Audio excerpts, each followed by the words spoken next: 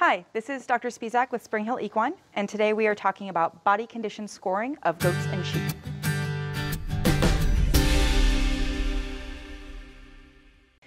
Now, the most important thing to know about body condition scoring of goats and sheep is that it is not a visual score. You actually have to put your hand on the animal and feel some things in order to get a score. What I like to do is place my hand on their lumbar spine. It's going to be directly in front of these hip bones. I'm going to feel her dorsal spinous processes under my palm, her transverse processes with my fingers, and her transverse processes on the other side with my thumb. I'm going to place my hand down, apply a little bit of pressure, and move my hand back and forth. Body condition scoring in goats and sheep is done on a 1 to 5 point scale, which is different than most other animals, which is a 1 to 9 point scale.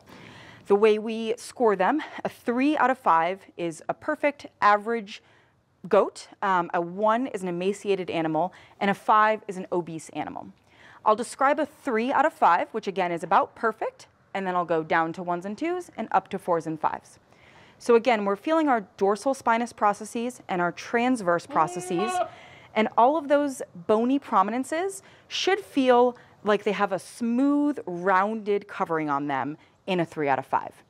You should be able to get your fingers just a little bit under the transverse processes on the side with a little bit of pressure, and you should feel a nice smooth line from the middle of the back down to the transverse processes of muscle with a little bit of fat covering.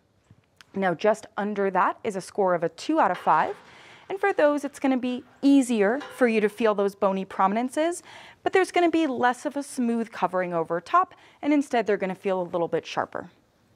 A 1 out of 5, again, is a relatively skinny animal, so you are going to feel sharp, not smooth, bony processes of the dorsal spinous processes and the transverse spinous processes, and your fingers should fit really nicely under the transverse processes, almost like you can pick the animal up by their dorsal spine.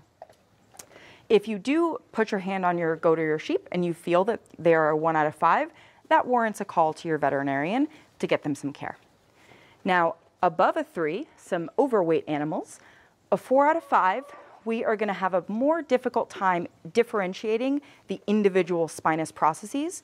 In that lumbar region, there should be 3 separate bones there that you can feel. So if you have a hard time counting that there's 3 separate bones there, they're probably on the upper end of the scale. You're going to feel a lot of fat covering over top, and you might even feel that from the middle of the back to the side, there's some roundedness to the muscle, and you are not going to be able to get your fingers up under the transverse processes. Now, a 5 out of 5 is pretty uncommon in goats and sheep, but if you do have an obese animal that's a 5 out of 5, you can only tell they have a spine there because there's a dimple in their back between the fat. So you will not be able to feel dorsal spinous processes, and you will not be able to palpate the transverse spinous processes. If you do think you have an animal that's a 5 out of 5, that again warrants a call to your veterinarian to talk about some dieting and nutrition talks. All right, so this is a good reminder to go put your hands on the backs of your goats and feel their body condition score. You cannot do it visually. That is because goats and sheep are ruminants that have this nice fermentation vat that fills up and decompresses throughout the day, making them look fatter and skinnier in the morning and the afternoon. So instead, we have to put our hands on their backs, feel their bones, muscle, and fat, and that's how we get our body condition score.